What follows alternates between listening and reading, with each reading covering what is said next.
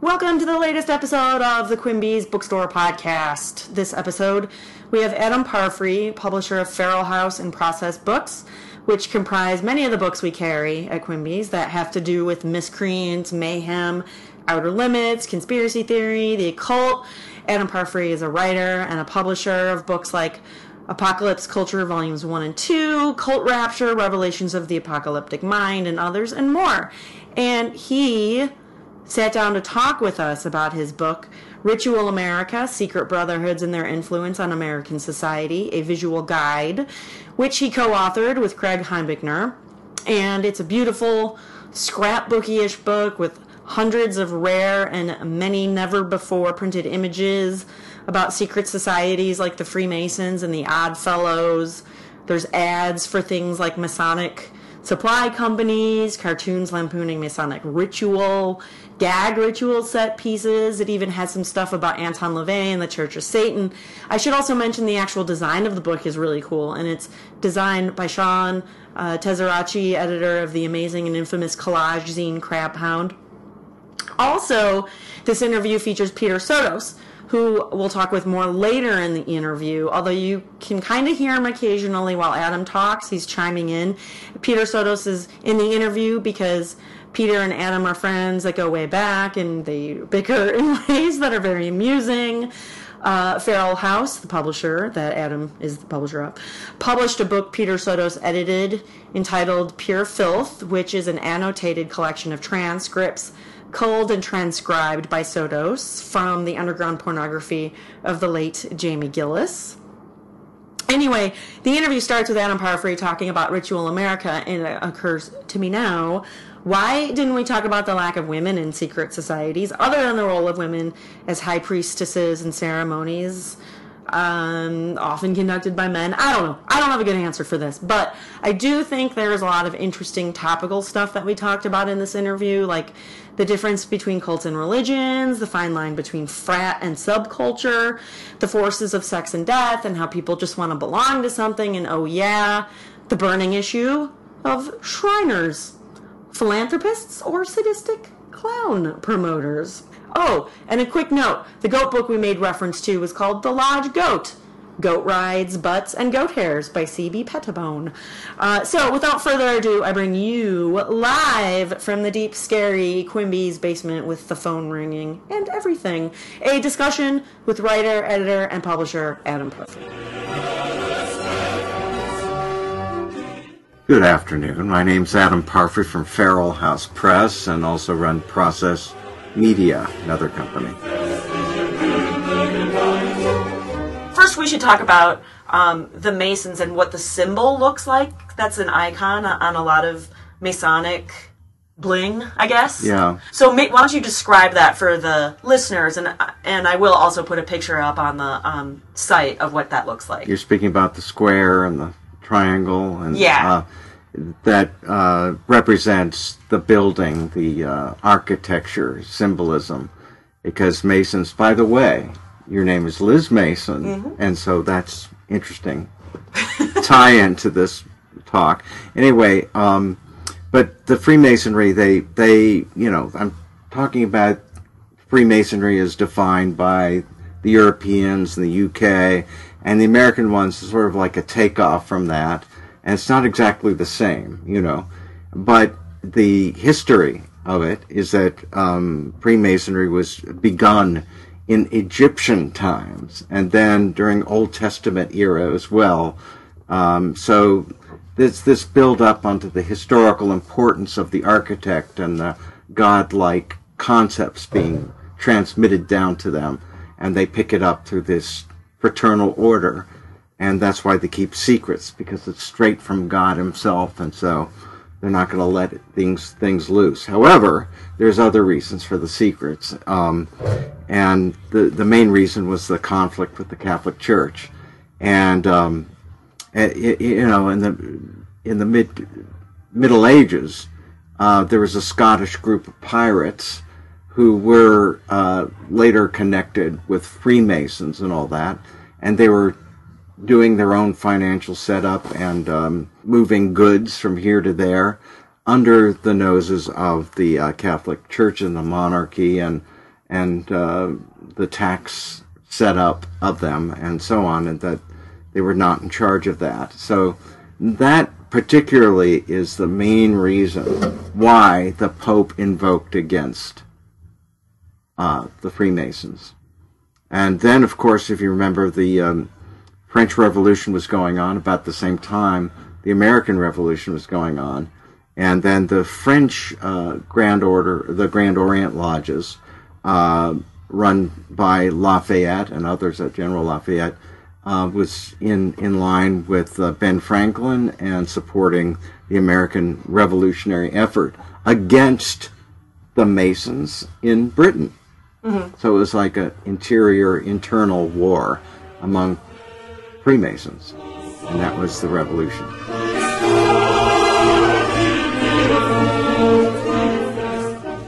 The thing with the G that's inside the Freemason symbol, a lot of people think that the G in that symbol stands for the grand, was it the Grand Architect of the universe, yes. Yeah, but that actually it stands for gestation. Or what was it? Generative. But, yeah, what it is, it's a polite way of saying sex. But, yeah, it means two things. There are many double, triple, quadruple meanings within the iconography of Freemasonry, and the meanings. You get to know another meaning as you climb up the hierarchy, and get a higher degree. So they can't tell you everything at once, and you'll learn bit by bit, and you're finally up to the 33rd degree. You will know all. Mm-hmm. It's sort of like becoming, what is that called when you become the cleared Scientology. Yeah, that's my parable for that Masonic hierarchy. Yeah, I loved in the book. There is some talk about Scientology. Yeah, they're one of many, arguably cults and or kind of homebrewed religions that is somewhat based on, like, they take some of the sort of structure, the sort of Masonic layout. Yeah. Well, I don't see Masons as being a cult per se, for the only reason is that they were so huge. It wasn't a small enough entity to be called a cult. What's the difference between cult and religion? It's the number of members, primarily, right? So, for example, they're talking about the Mormon presidential candidate. Is Mormonism a cult? Or are there enough Mormons in the world now that's no longer a cult, but an actual religion? Same thing with Freemasonry. There's so many people involved with Masonic or Freemasonry or Masonic-like organizations. At one time at the turn of the century, 1 out of every 3 people in the United States belonged to that. Of course, the Catholics, after a while, there was so much jealousy because there were so many people wanting to belong to these fraternal orders, that they created their own fraternal order at the end of the 19th century, early 20th century, called Knights of Columbus.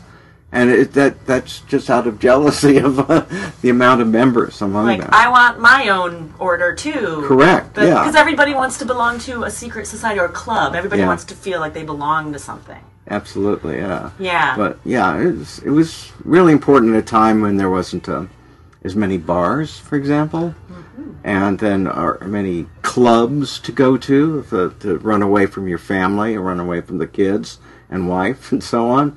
And that is based on this patriarchal concept, so that the men can get together. It's like a good old boy network, basically. And that's how it happened. This is something that I want to touch on because I found this interesting. So in the book, there's discussion about, there was a word that was used, I forget what it was. It was something about, making someone a brother, brithering. To take a man and to make him a mason, a brother among masons. The Scots happily refer to it as brithering and brothering. And so what that made me think about was ubiquitous use of hey bro. Yes. You know, which seems really sort of frat-like to me, and frats are basically based on that sort Correct, of structure. like the college frat concept Yeah, came and directly so, from that. Yeah, and so, but which is interesting because when I think of, like, the dark arts and all that, like, my mind does kind of go towards, you know, secret societies and Crowley and his OTO and, you know, all that stuff. But to a certain degree, it's the same thing as a frat. Yeah. Well, certainly, yeah. And but those two things seem to be on like the opposite ends of the continuum in terms of like, you know, sort of subcultural or sort of anti-disestablishmentarian blah blah blah and like, hey bro. Yeah. But yet the frat concept it really diminishes the importance of a fraternal order to the people within the orders themselves. They say, we're important. We have the through line to God, you know. These are the secrets that you should know to really become a true human being and take care of your family and take care of the country and all that. But what it is just a collective of people who like to drink together and pal around and have network and all that stuff. So that's essentially the situation. But that's like to be built up in this incredible way. If you go to D.C. or Arlington, Virginia, and see these buildings, it's just like there's so much money put in, so much effort, and you know these like grand cathedrals on a kind of this this fraternal lodge concept. You know, it's like there's Notre Dame, and then there are these huge Masonic entities. Really interesting. Yeah, and also that a lot of them, like Rotary, for example, are basically there as a source of goodwill. Yeah. And to give financial or communal help or whatever. Like the Shriners Children's Hospitals. Oh, by the way, let's talk about the Shriners Children's Hospitals. My favorite topic. Yes, so please, just talk about that, because it's, I don't know if this is quite the right word, amusing, I think? Yeah, well, you could say that. Of course, Shriners, that organization is no longer for the purpose of learning, as Scottish Rite Freemasonry or York Rite Freemasonry is. These are graduates of that. These are so-called raised fellows, raised Masons. They pass the 3rd degree, and so they can go on and so on. So they go into this fun club called the Shriners, and the purpose of the Shriners is to carry on philanthropic gestures and so on. There are these hospitals, all these donations, and then this fixation on getting dressed up as clowns. And they have their own magazines for these Shriners clowns. And what's the magazine? It's like Clownin' Around or something. What was it? No, I forget the name of it, but it's in the book. But it's like, yeah, but it's a monthly magazine for only Shriner readers. It's not for even outside the organization and clowns at Barnum and Bailey, who may or may not be Shriner clowns, what have you. But the thing is that these people are so fixated on competing against one another to be the best clown and to go to the Shriner hospitals and to entertain children. And then you look into this, and there is a particular type of psychological problem of people afraid of clowns. Yeah, I think in the book you talked about they've done studies. Yeah, absolutely. So they're not paying attention to these studies where they show that children are scared shitless by clowns and so on. So there's a strange little context there. Is this all philanthropy, or is it something else going on there? I don't know. What I enjoyed is that there's a picture of children looking not thrilled to be with the clowns. And these are pictures taken on the basis of Shriners hiring photographers to promote the Shriner concept. And then there are children like looking freaked out and very sad and depressed. I wonder, were they not observant of this? I'm not sure. What's the Fez all about? Why the Fez? There are a lot of different ideas of what the fez is. It's what the people who are anti-Shriners say that it comes from Turkey, and it's when there was a slaughter of Christians there. People would dip their hats in the Christian blood, and that's why it was a red fez, and so on. There was another concept going around that people had, the people who started the Shriners organizations, they were actors in the late 19th century, and actors, like, they wore a lot of costumes, and they had a lot of weird regalia fascinations and going on. So it's just coincidental that these things happen, but if you go through the ritual, the Shriners ritual, the weirdest thing of all, when you're initiated to Shriners, is that you have one hand on the King James Bible, on the other hand on the Quran.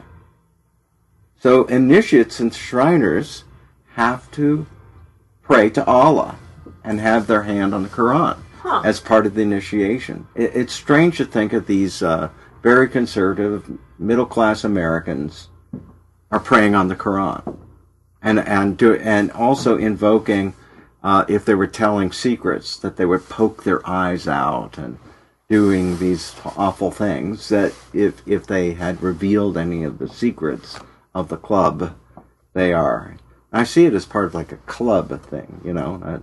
So there are many bizarre aspects of the secret orders, the fraternity groups and fraternal groups that are, if you really look at it and see what the words are in these particular rituals, and you see the costumes and what it represents to many people, and not just to them, it's a curious thing. Yeah.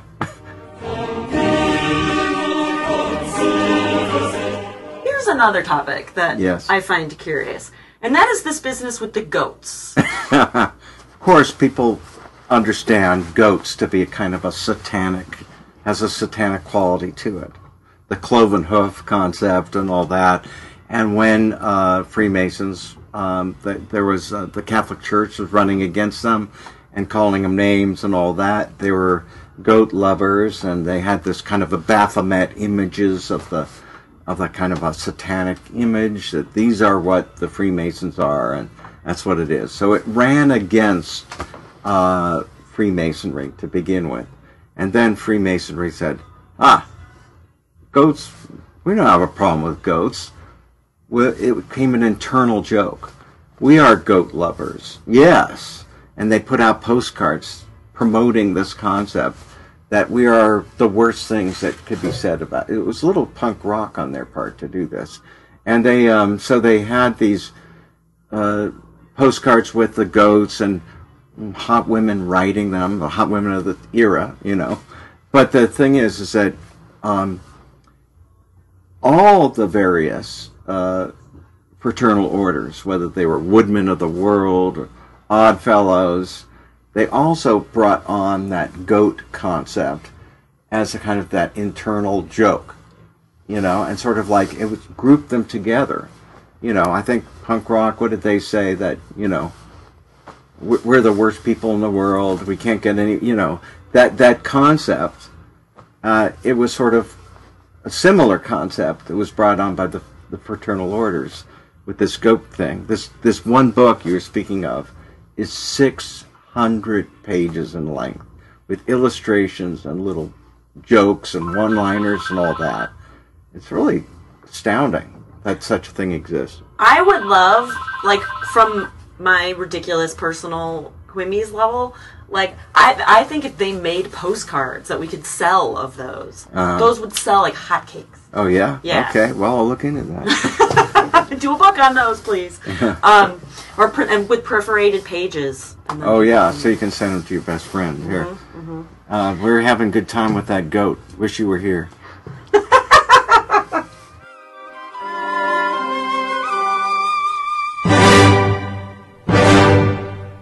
So, you have been initiated. Do you want to talk about any personal experience with that? Yes, I'll talk about my personal experience of being initiated into one of these orders. It was the Odd Fellows group. A friend in Waxahachie, Texas. It's a town outside of Dallas. And Why there? Well, because he lives there and he has a gallery, and he collects and sells all this. He goes to lodges that are being closed down and gets all their ephemera and banners and costumes and all that. It's a great guy, and it's a great gallery, and I went to his house and hung out there for a while. Right, took on salmonella poisoning while I was there in a bad Mexican restaurant. But in any case, was that part of the hazing ritual? I hope so. I hope not, actually. So he said, how are you going to do a book about fraternal orders without being initiated and going through that? And I said, well, perhaps you're right. I didn't really want to do it particularly, but I agreed to do this at this Waxahachie Lodge. And if you walk in there, there's like 100 years of dust on everything. The people within the group, most of them were 90 and older. It was strange. It was like walking into a Charles Dickens novel or something. And then it was curious. So, and then this 90-year-old guy to initiate me, and he doesn't remember it, so he's like prompted by other people there what to say and what to do. And then I wear these hoodwink things, and that which is that word being hoodwinked is comes from that. It's a Masonic word on the basis of wearing spectacles that you cannot see through. It's like there's a black glaze on it, and then when you get to the end and you're going through the revelation of then those black things you cannot see through are lifted up. And sometimes they're blindfolds and other ways of doing that sort of thing. But, yeah, I went through this step by step. It was like 12 steps. It was like a Christmas celebration or something. And at the end, the big revelation of what you see, I was really looking forward to this, was that they bring you to, now you can lift up your spectacles and your hoodwinks, and I see this skeleton, a cheap plastic skeleton in a coffin, a cheap wooden coffin, and that was supposed to give me a revelation. Did it? Yeah, I thought they pretty damn cheap for a initiation to a fraternal lodge. But in any case, I'm looking further into the meaning of it and all that, and it's all about death. It's all about, and if you get to the big G, it's about the generative powers, sex and death. Sex and death. What more about our culture, people have to pay attention to are those two ideas. And that's what it's about. Then Oddfellows is big on funeral things and taking care of the family of their fellow brothers. And so that's the main reason it existed. Because when people died at an earlier age, particularly in the turn of the century, what would happen to the family? Who'd take care of the wife? Who'd take care of the children? This was a huge issue that the government did not impose on or take part of. There was no such thing as Social Security then, and all those things. So Medicare, nothing like that. So it became taken care of by fraternal orders like this, Oddfellows. That's another main reason these things were formed.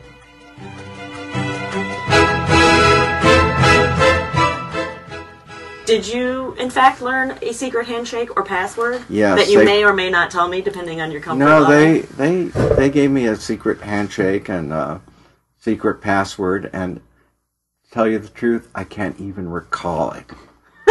I've forgotten it. The rapture's going to happen and you won't be able to go! Well, I've earned that dishonor. You're already going to hell, probably. Probably. You know better than I do. Here's something that's interesting, too.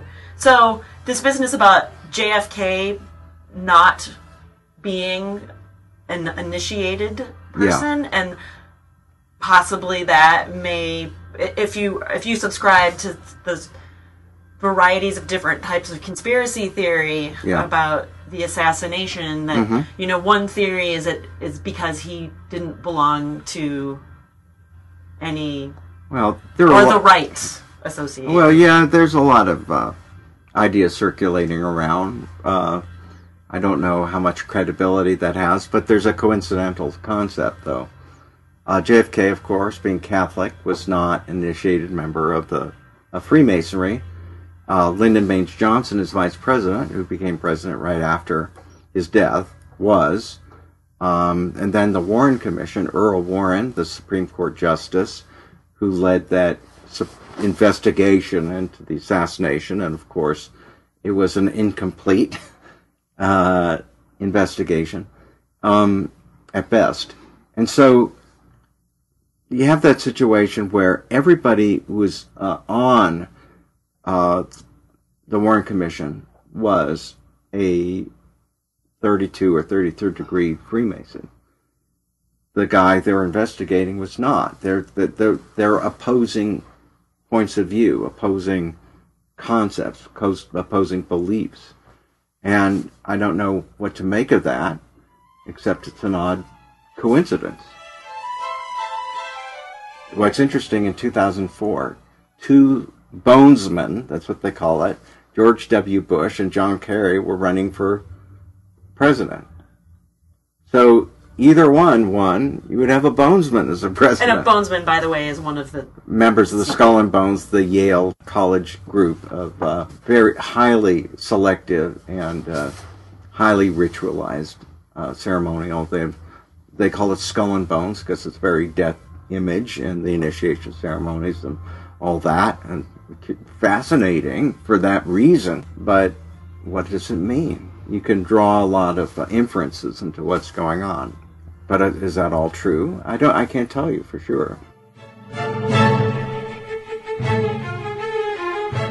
What if maybe also, if there was some sort of like divine, not some sort of Gnostic, mystic knowledge that you would get if you're initiated into the society, maybe as an audience, when we see that type of imagery, we think like, oh, we'll be satisfied if we only learn what they know, and that there's somehow some sort of satisfactory answer like, why are we here, why blah, blah, blah, blah, blah. You know, that somehow if only we were initiated and got that knowledge, we would have the answers.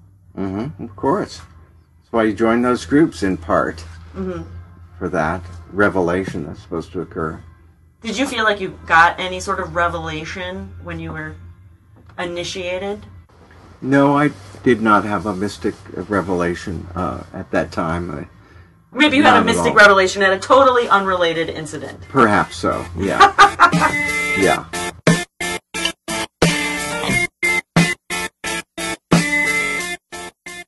Do you have a website that you would like to tell the audience to visit in regards to the topics that we've talked about today? Perhaps where they can find your books.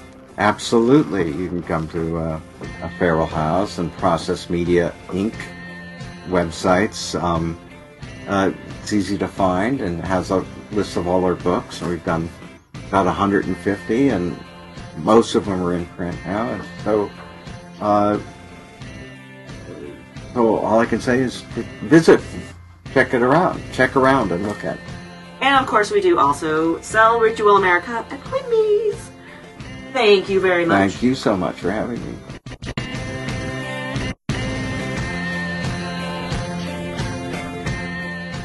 In this next part of the podcast, we have an interview with Peter Sotos. He describes his collaborative effort with gonzo porn maven Jamie Gillis. Jamie Gillis toured over 100 films and as such was a primary performer in pornography's golden age. Gillis is also known for inventing the gonzo genre of pornography, played out in the film Boogie Nights by Burt Reynolds' character, who was based on Jamie Gillis. Peter Sotos edited a book called Pure Filth, which was published by Feral House, which appears as transcripts from the films Jamie produced during these early years of radical and highly personal pornography. Extreme novelist Peter Sotos was a good friend of Jamie Gillis, and Sotos' unusual perspective makes this volume possible. Peter Sotos is a Chicago-born writer whose work focuses on criminal psychology, sexual abjection, and the morbid aspects of pornography. He is also an early member of the noise group White House. He is noted for his unique literary style and his frank and insightful engagement with deeply disturbing subjects. Peter Sotos' writings are considered by many to stand as oblique social criticism. He is the author of 11 published novels, including Index, Selfish Little, the annotated Leslie Ann Downey. His writing has appeared in Answer Me, Apocalypse Culture 2, Funeral Party, and Ritual Sex. Recently, his books Tool and Mine were printed simultaneously by 9 Banded Books. My name is Peter Sotos, and I'm here to talk about this thing, Pure Phil. And there's some question about who the author of this thing is. So let's talk about, so the reason that we were thoughtful about whether we should say that you're the author is because a lot of this book is composed of a few essays and some pictures, but mostly transcripts from movies that were made by Jamie Gillis. He's sort of known as sort of like the father of gonzo porn, I guess. And these are transcripts from, well, I'll let you talk about the rest. They're transcripts from sort of underground movies that he would release. When he became known as a porn actor, when there was actually a market for such things, actually in theaters and whatnot. But the things I transcribed were things that he would do, not privately, but he would just do them on his own, and then sell them to a very small amount of people. Okay, so these movies were part of a series that he called On the Prowl, right? Some of them are. So some of them are. And it looked like maybe like there was like a more than one series? Yeah. On the Prowl was his commercial stab. That's when he was actually trying to... this is back when porn was sold on video. And so he was actually trying to establish a company and came up with this idea, which it's become popular because of whatever that director's name is, who did Boogie Nights. Yes. So he based a character on that. But this whole idea of gonzo, where, it's POV basically.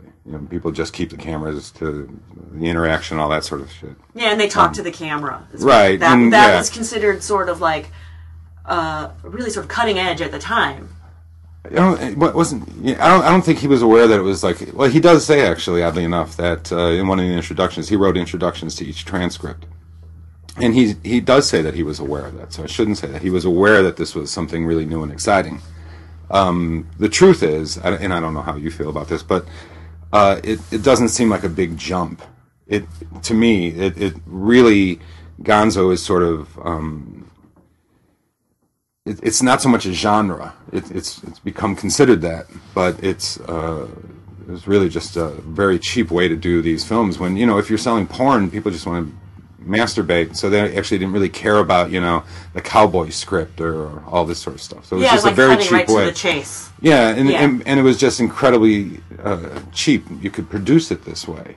The reason Jamie separated himself from that, not by just because it was him that would separate himself. It wasn't like he had to try to do this, but that he was interested in more than just showing the porn. And everyone since who's done, quote unquote gonzo are really just, hacks. So Jamie, there was something else going on.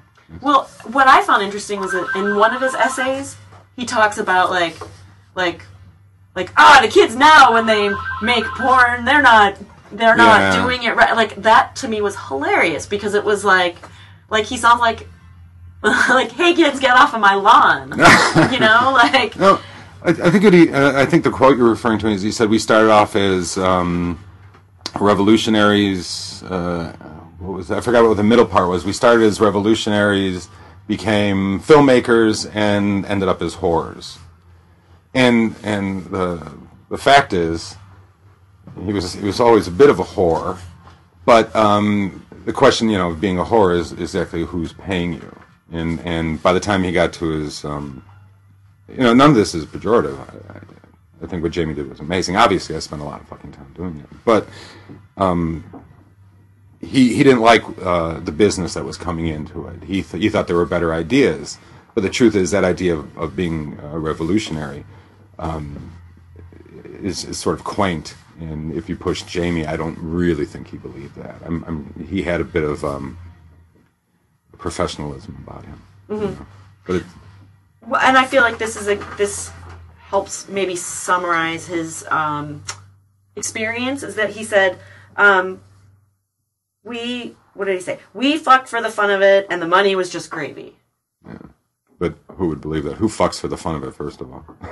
Well, and especially also because, well, he would, like, if you read some of the transcripts, like, he really is trying to talk people into it. He's negotiating for how much money they're going to get or whatever, but, like, it's not like he has, like, release forms that people are signing. Well, he did during the on the prowl things, but the absolute truth of this is, and it's very difficult for me to talk for Jamie. First of all, you know, he's not here, but I really want to sort of leave whatever Jamie said basically alone. I can have my own opinions and stuff, and I do probably go on a little bit too much about him.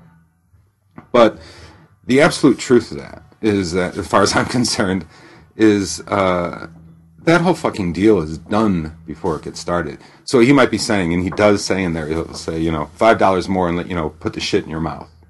Honestly, that's what's going on. But I guarantee you that both parties knew what was going to happen. That deal had been, you know, set. And if you know, like, if in any sort of situation like this, you tell someone to turn off the fucking camera and you get up and leave. They weren't leaving, and you can say, oh, they were there because of drugs or whatever. You know, they desperately needed lunch that day. But you don't make those decisions for that kind of thing. Do you know what I mean? So if I'm understanding you correctly, you're saying the negotiation process that's happening, they'd already made a deal, and now it's real in the sense that it is really happening. There's this sort of conversation going on, but I hate to use the word, but psychologically, this was a tacit understanding. And what interests me is this, that everyone's acting like there's these different things going on, and you can sort of make it arty and all that. You can sort of make it expansive. But the fact is no one actually said. There is a bit in there when someone finally does say, turn off the fucking camera, because it was going too far. And I actually use another porn star working with another filmmaker in the introduction to talk about this idea. But again, when she's talking about her displeasure at being treated rough, as far as I'm concerned, she sounds like a fucking idiot. Because and that's what I'm talking about in the thing, that she sounds like an idiot because she actually understood the market. To me, I mean, you know, these things happen and they're terrible and whatnot, but that's not my interest in it. Or we're not talking about things going too far. We're talking about actually stepping in the door. Do you know what I mean? Mm-hmm, mm-hmm. So you have to sort of consider where you are, say what your audience is. I'm gonna switch topics a little bit because I want to be able to give the listeners like a sort of bigger a picture of sort of what's going on in these videos. So, like the type of people that he would, I guess I don't know if this is quite the right word, recruit to be in his projects. Yeah. These were people like who weren't really that. They may have been like sex workers, but they weren't necessarily porn stars. They were like people out on the street, or hookers, or or like sort of, you know, crack whores. Yeah, your words. Yeah. So it's a very sort of like, you know, lo-fi production, and you know, so maybe you can talk about, you know, the kind of people that he would. Well, the easiest way to say it would be dregs. You know, I mean, detritus, or how, is that how you pronounce it? But what happens in a lot of it, oddly enough, is before we sort of get clumsy about typifying these things this way, is that some of them are very intelligent, much better than their positions say. You know, that a lot of them have good arguments and whatnot. So, but they're people at, you know, lower ebbs. Yeah, like sort of stereotypically, like, you know, quotes around, you know, like the dregs of Yeah. But I'm not, I think it's important to sort of point out that, no one is sort of operating under this idea, this sort of common idea of respect or whatever. Yeah. So there's different understandings of what these people are going through, what they had to offer, and what Jamie was offering. So last night at the event, you were talking about that there's different levels of sort of understanding, the transcripts and that kind of thing, and that part of what interests you about these is that you kind of see that sometimes, even though he's talking to them and giving them directions, that really that's like saying something that he's talking about himself. Well, yeah, a lot of the things he was doing, I don't want to sort of like make it a split personality or something, or even worse, some sort of semiotic thing. Well, really, he had done this sort of stuff for so long, and even like to the quote you mentioned about having been this and a filmmaker and then finally a whore. He had this, an acumen, an understanding of what they've been through, what they have to offer. He also had an understanding of what he wanted sexually, which was incredibly fluid. I mean, he actually wasn't as rigid aesthetically. He wasn't tied to a certain fetish or whatever. But beyond that, he actually understood what he was asking them to do. He had been through that. So often it sounds as if where he's berating someone, it actually comes from experience, but not in a way that he's trying to transgress that or something. Trying to some idea of projection or whatever. He was simply using it. You know what I mean? Yeah. All these sort of ideas get really fucked up because sort of psychological tropes or whatever seem really convenient. And the reason I sort of became obsessed with these transcripts is because I knew that there was so much more going on in the language. Do you know what I mean? There was, and I needed to separate them from these sort of porn aesthetics. Like how you would come to, I don't know what porn you look for when you go into the porn store and you say, well, I'm looking for, whatever. This sort of stuff didn't really seem to, it needed to be taken away from that. And it didn't seem to really apply, although it was sold that way originally. Mm-hmm. Yeah. So there, and that kind of gets into another topic, and that is sort of talking about another sort of, I don't know if level of understanding, some additional ingredient to thinking about this book holistically, is that I think the word that you used was existential. Yeah, that is actually... By the way, the noise that you're hearing is a phone going off of one Mr. Adam Parfrey, who is sitting here in the interview as well, because he is the publisher of the book. But anyway. You notice my phone didn't go off when he was talking. And what's actually more painful is that he's dying to know who's calling.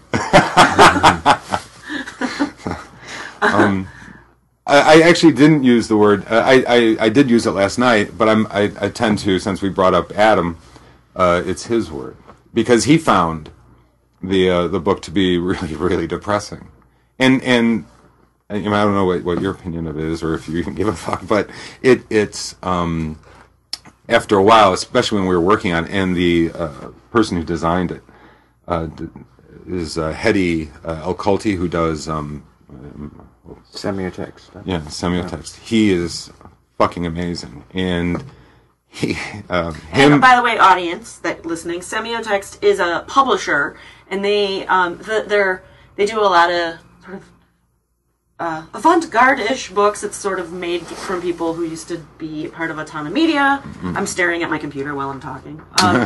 Anyway, the art style for just the cover of a lot of the books is very sort of minimal and thoughtful.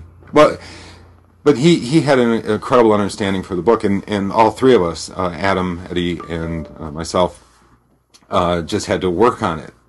Sort of work out, the screen grabs and what we could do and what we couldn't do, and after a while, all of us were just sort of miserable. I was probably less miserable than them. I have to cop to really liking the book, and I don't expect anyone else to. But these two guys were like going through hell. So Adam sort of realized that it was more existential in the sense that he just was so depressed after a while. It is the whole book. I like the fact that it doesn't sort of get worse. It just sort of starts off with like, you know, you have to sort of want to step into this stuff, and it's not going to get better. It just is a lot of this, a lot of work for very little payoff, and it is ugly. So that is existential, and in Adam's sense, it's existential.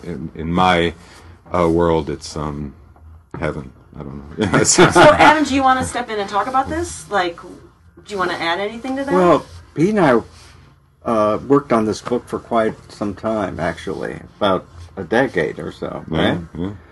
And Pete introduced me to Jamie Gillis, and I saw him several times before he died, and he always wanted to have a big, you know, New York Times bestseller book, and he was starting to write a memoir in the middle of it, and he begged me not to publish the Pure Filth book before he was able to sell his memoir. Who's they? Huh. Well, why don't you describe? No, Jamie actually asked, and Jamie had when we saw him originally, I knew him when he wasn't making a whole lot of money and stuff like that. We were just friends, you know. I mean, he was doing okay and stuff like that. But then his situation changed. He moved to New York. I knew him when he lived in San Francisco, and then suddenly he had sold this book idea, and because there's a ridiculous interest in 70s porn, he was able to cash in on that, and then this book became problematic. So, you know, but he had already signed contracts and things like that. But we were all friends. I mean, it wasn't like that. But so he just actually said that, oh, you know, I don't want to fuck up. I remember you called one time and said he was supposed to be interviewed by VH1. Yeah. And was this like right after Boogie Nights came out? Is that what did it? I think it was actually around the time that Deep Throat bullshit. Exactly. When Deep Throat was getting a lot of press, you know, the movie and all that. Jenna Jameson, a lot of porn star books coming out, and so people thought they could make a sum on that, you know. Yeah. But like Ron Jeremy, but you know. But the Boogie Nights thing is actually odd. I mean, he talks about it. But this does sort of explain kind of what we're talking about in that, what is that idiot's name who did Boogie? Paul Thomas Anderson. Okay. So that guy uses Jamie, you know, his character, and it's really based very, that scene where they're in the limo Burt Reynolds with character. Right. That's, you know, the Nadir, how do you say? Well, it depends. I'm from Chicago. I'm not supposed to talk, but Breton's novel. Yeah. Then it becomes something else. It's his low point. He's reached, you know, this incredibly low point. But Jamie, obviously, we're talking about this stuff, was very, very proud of that moment. So that's that disconnect is central. So to what we're talking about. Mm-hmm. Were you the one that did all the transcriptions? Yes. So, all right, this is a dumb question, and I think I know what the answer is going to be, but why not just send it off to, like, a transcription service? Obviously, it's, you know, like, they're going to say, you're going to be in your head, like, oh, God, I don't know what they're going to be thinking, or, like, or maybe you thought, like, is this something that could, like, get me in trouble? You know, so, like, what went through your mind? Like, what, you know... Well, I never actually ever... It's funny because you could get in trouble for this. A lot of these things are actually sold under the counter. So, you know, there's obscenity laws, which are misdemeanors, but porn stores, there is, I don't know, and I don't suffer from this, but there probably is a bigger market for a lot of this sort of stuff. But porn stores are frightened to death of being arrested for obscenity. So anything that might look a little weird, they just don't want they have to pay legal fees and things like that. So that would be a concern actually, but as to be perfectly honest, I never considered giving it to someone to transcribe. It was my pleasure. Yeah. The book existed before I met Jamie. I had done these transcripts entirely for myself. And really? Yeah, sad, isn't it? It's absolutely true. I have so many questions about that, but I don't want to put you in a weird position. No, well, weirder than anyway. the fact is that I had these films, and this was pre-internet. And you were like, I'm going to transcribe them. Maybe I'll make a little comic to go with it. Or... Well, see, no, I'm not sitting here being rude to you. You can. This just lends itself to making jokes. I'm sorry. This is my life, woman. What the fuck? No, I understand. The fact is, and it's I guess it's a difficult sell. But let me explain. Let me just explain, and you can, I'm aware of the jokes, and can you imagine being this lonely? But the fact is, as I said, I became obsessed with these films, with this idea that there was more there than what was being seen. And if you want a sort of fairly vulgar way to understand it, is I was really sick of watching people eat shit, and I was sick of because he does that he has that happening in but even I don't even care like any porn. I mean the aesthetics of porn disgust me. The aesthetics of sex, I really don't care about cum shots or tit sizes or any of these sort of things. So I knew that here there was something else going on, and I for my own edification wanted to separate, as silly as this is to you, young lady. No, I have a comment I'm going to make. I just wanted to see what was going on in that interaction. So I transcribed these things just so I could read it back. And the original idea, when we finally decided, when I thought that it might be a good book, that I thought someone else would be interested in it, very small amount of people, I wanted to present it as just those transcripts, with nothing else. But then I became friends with Jamie, and he was interested. And stuff. Like Andy Warhol's A. Well, that's how we presented it to him. Yeah.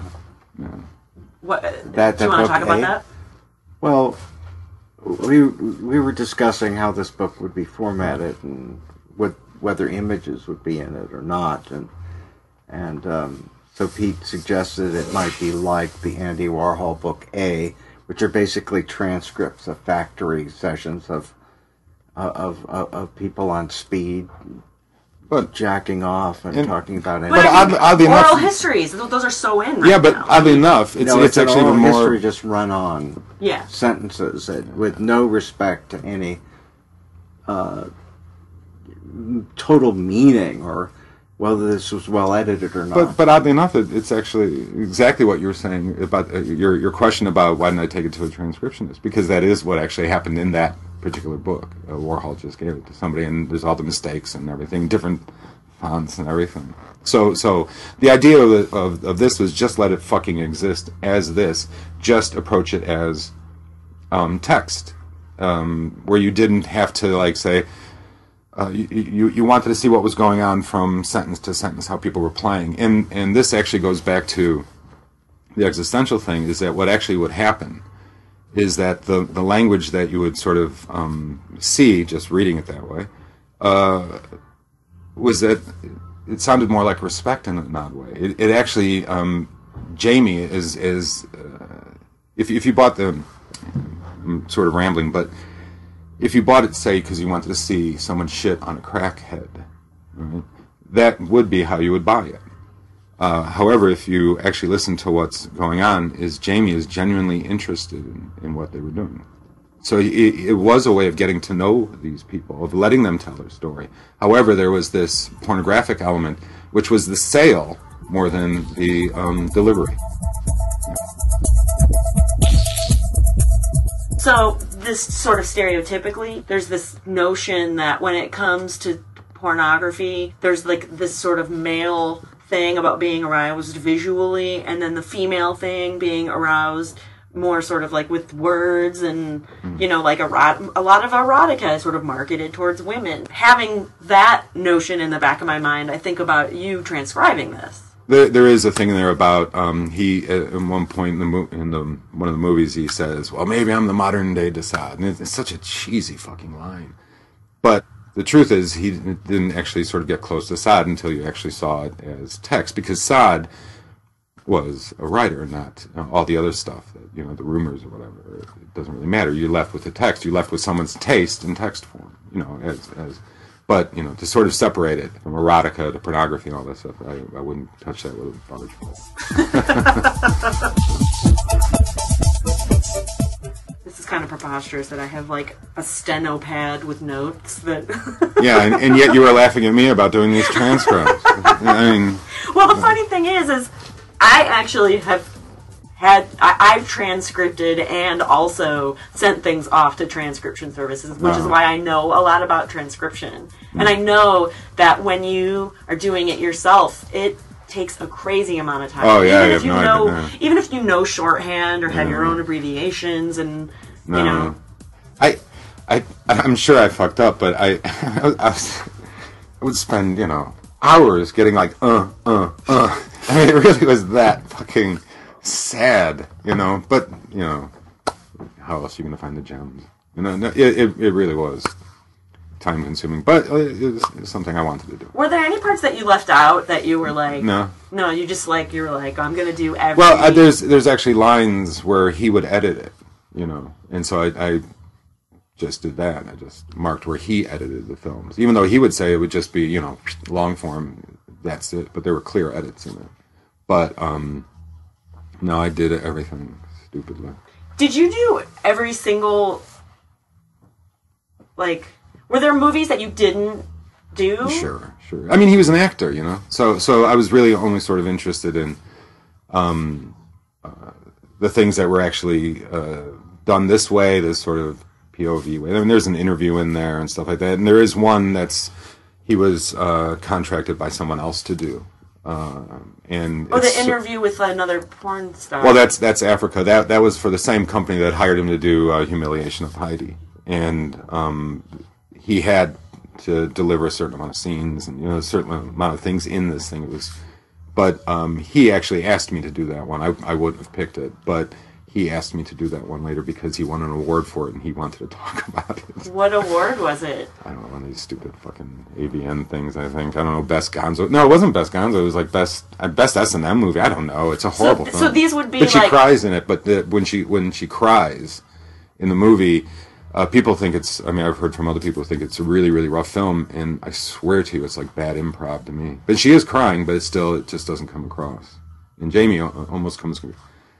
it comes off a little hammy, But I spent a long time with these fucking films, Pete, can you talk about the images that are in the book and how they were arrived at, It's horrible because he's prompting me. He knows, and he should fucking tell it. Why don't you talk about the pictures, sweetheart? No, because they're your decisions. Here's the thing. The reason the pictures are in there, I didn't want any pictures. I just don't want to look at these fucking people. I don't want to see this sort of stuff. And the idea was it was just supposed to be text. Adam wanted photos. Jamie was pretty cool with photos. They thought it would be a better idea, but it was when we fought all the time. I mean, Adam and I have known each other for a long time, and Jamie and whatnot. So there was a lot of bickering going on, but it was always friendly. Long story short.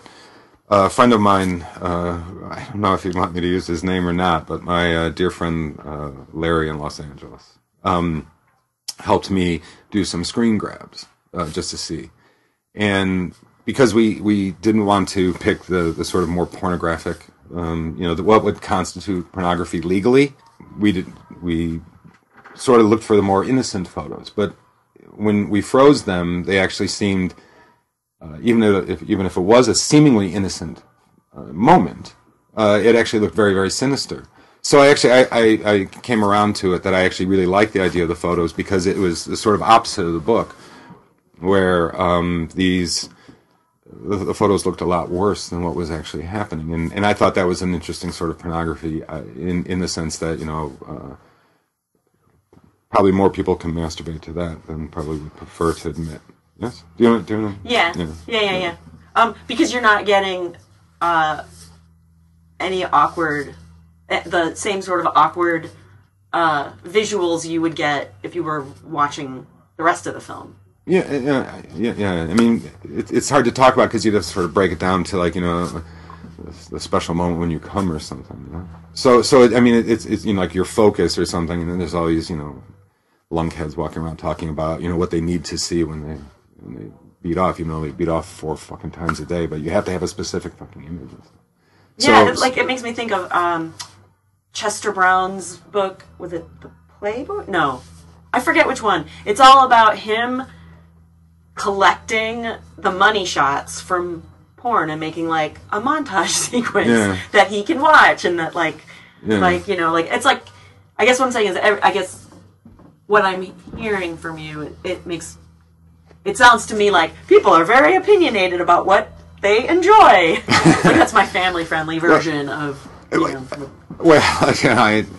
God love opinions. I think I'm talking more about, I suppose, there's this thing in the book about that Genet says.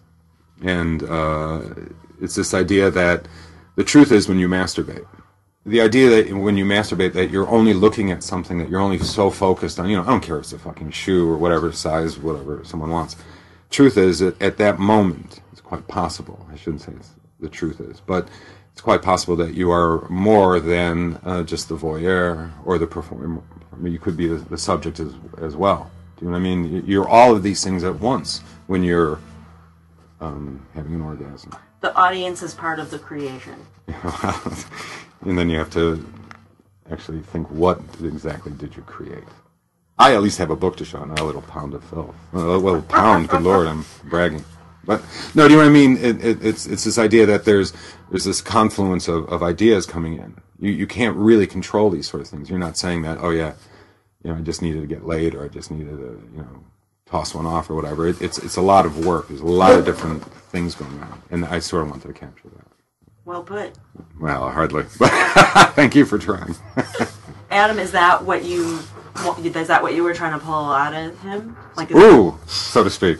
I mean, you got to be careful with your language. I know. There's no way to not, anyway. No, really. As Peter was saying, that we were going back and forth on the book as text and the images, and that was an interesting back and forth about what I could see Peter's idea of all text book. I was for that for a while. Then we discovered, when all these screen grabs are gone, as Pete was saying, this looks crazy weird. This looks freaky. I didn't want to leave that out of the book if we get a sense of these things. And as Pete suggests, there may not even suggest the reality of the situation, but then is porn real, and particularly these things. What is the reality of it? It is an interesting question and a way of going back and forth. And again, the designer, Hetty, was really great about the integrating them in the book itself. He actually developed this rhythm to it, and you wouldn't, I don't know if people will get that, but it was phenomenal when it came out. And the photos don't, they don't correspond to the chapters. They run a different way. And that was done consciously, so that they weren't illustrations of the text. They were separate photos done in this very, very specific way. Again, it's almost wrong to explain it, but it just because it's not like a game or something that you had to figure out. But it is this incredible thought that went into it. Hetty and Adam did an incredible amount of work on that stuff. So are you saying that, like, if I'm looking at the book and I see the picture there, that the text that's with it is not, that picture is not from that particular... That's right. Correct. That's right. And you know why? No, why? Because we weren't illustrating the thing. That we didn't want this to be this thing. We wanted this to be a longer say. I hate to use this fucking word, but it was a longer conversation. It was a bigger subject. It wasn't just a book about pornography or a pornographic book in that you could masturbate to it, or it wasn't sold for that. It wasn't done for that. It was actually addressing a much bigger subject, so that there was a conversation, again, if you will, that sort of traveled through to a sort of totality. There was something bigger than everything in there. And if you notice the back cover, the images almost wiped out. And actually, the last few pages. That's what I'm saying. So it sort of moves to that. So it's maybe there's something to that. Fairly academic concept for a pornographic material, but I respect that. Well, the problem is actually separating it. saying, "Oh yeah, this part's academic, this part's pornography." Right. I mean, it's ridiculous to sort of say that sort of stuff. As far as I'm concerned, because one is, I don't know, pornography, not academic. Well, I personally, this is the most complete conversation I've heard about this book from Pete. Because usually it's just me swearing at him on the phone. Really, what comes across in this book for me is that it's a tremendous amount of work for very, very, very little. I think you say that in the book, or maybe you said it at the event. I pretty much say it every fucking day. I mean, I can't order a fucking hamburger, without saying it. But no, it's just this. There's a tremendous importance placed on. Adam was saying earlier, wasn't he? So we have to talk about sex and death and stuff. And then there's Foucault saying that sex is actually talking about it. That this is the truth is this stuff wouldn't exist. Sex wouldn't be interesting if this sort of thing didn't exist. It's not about fucking. It's about everything but fucking. But not everything. Right. Yeah. Other than. But fucking? Okay. Yeah. Well, she got it quicker than you. I can't help but think about, there's a lot of communication going on. Yeah. It's almost like, especially with the whole breaking of the fourth wall and addressing the audience, and then, sometimes he'll, they're having a conversation, so, he's giving them stage directions, for lack of a better term.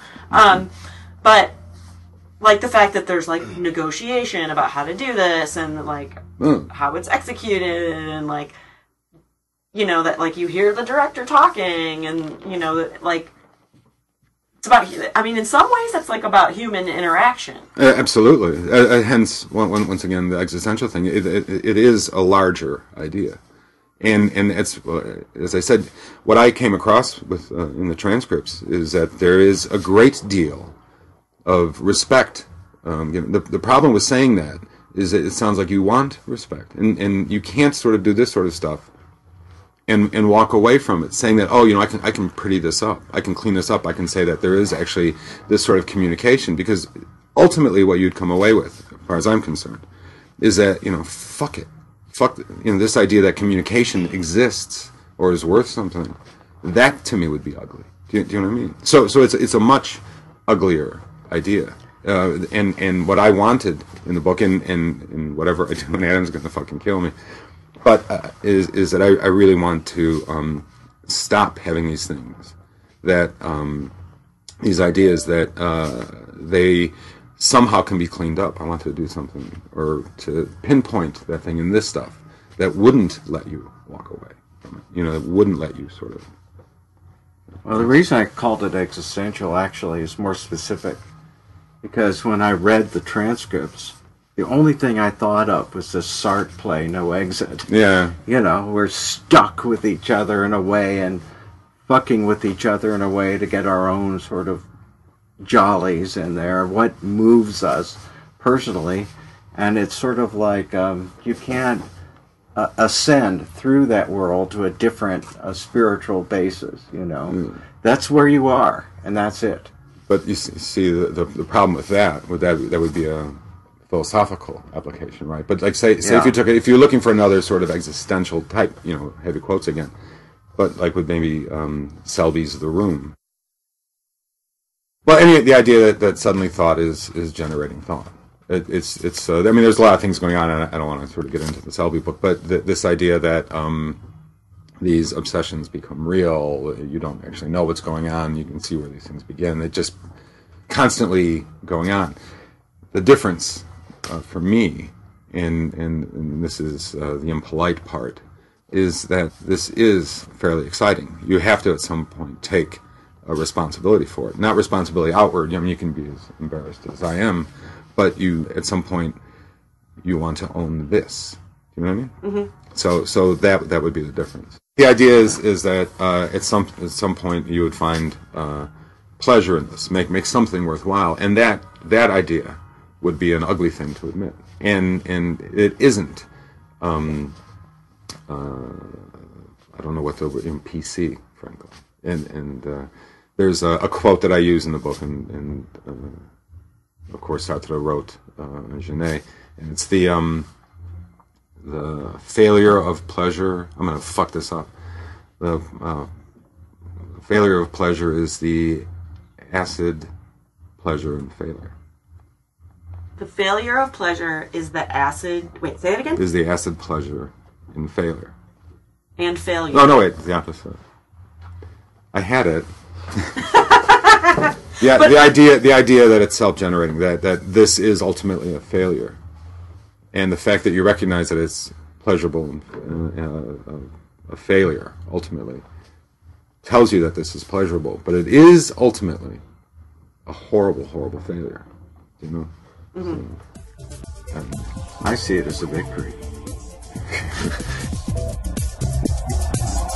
All right, that was the most recent episode of the Quimby's Bookstore podcast, featuring interviews with Peter Sotos and Adam Parfrey. The books that we talked about, many of them are available at Quimby's Bookstore at 1854 West North Avenue, Chicago, Illinois, in the lovely Wicker Park neighborhood. You can also find us on the web at quimbys.com, Q-U-I-M as in money, B as in boy, Y, S as in Sam.com. We look forward to seeing you soon. Go into what I had for breakfast. What did I have for dinner last night? Yogurt. Nothing but tolerant. How dare you? I'm intolerant of your tolerance.